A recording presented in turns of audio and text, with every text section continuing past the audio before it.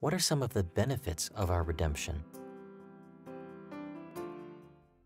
When we look at the world today, we see that people are longing for meaning, for significance, for purpose, and there's so much confusion in our culture. What is life all about? What is the reason for living? Why am I here? And so people try all sorts of things to find meaning and significance, whether they pursue their job or their sexuality or drugs. I mean, there are all kinds of venues and paths where people are trying to find happiness and joy. But the gospel tells us our fundamental need as human beings is to be in a right relationship with our Creator, with the one who made us. And the gospel tells us the truth about ourselves. It's a very difficult truth to accept. And that truth is that we are alienated from Him.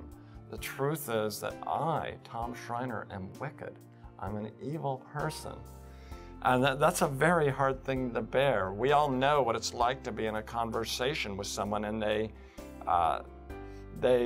point out one of our sins and we resist it. We're defensive. And the gospel tells us our Creator is saying that to us. The one who made us is saying, you are evil. You have displeased me. And it takes a great work of the Holy Spirit, doesn't it, to admit that and to stand before God naked, as it were, and to say, I have displeased you. I have rebelled against you. I am a wicked person.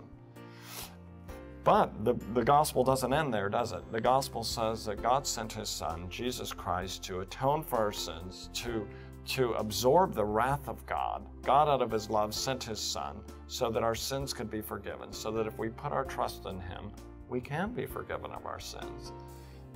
And when we come to that experience, when we turn to Jesus Christ for such forgiveness, there is an incredible sense of peace, a sense of rightness with the world, because it truly is a rightness with the world. We suddenly realize this is what we were created for. We were created to be in right relationship with God. We recognize at that moment, when we confess our sins and we're forgiven of our sins, this is the truth about me. I'm flawed. I'm fallible. I was just reading the story yesterday of a very famous person who and one of his children was criticizing him for his sins. And it just struck me again, isn't this the story of us all? We are flawed, sinful people. But when we confess our sins, we're honest with ourselves, we turn to Christ for forgiveness, we experience peace with God, as Paul says in Romans chapter 5.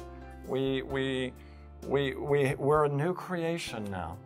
And obviously there are struggles in our lives as Christians. We still have trials and difficulties. But I think we have that sense of abiding peace. The love of God has been shed abroad in our hearts by the Holy Spirit. And we sense now that nothing can separate us from God's love because we've been forgiven of our sins. We have a new status as God's children. We have a new destiny. We're filled with hope, and we're filled with joy, and we're given strength to make it through these pilgrim days.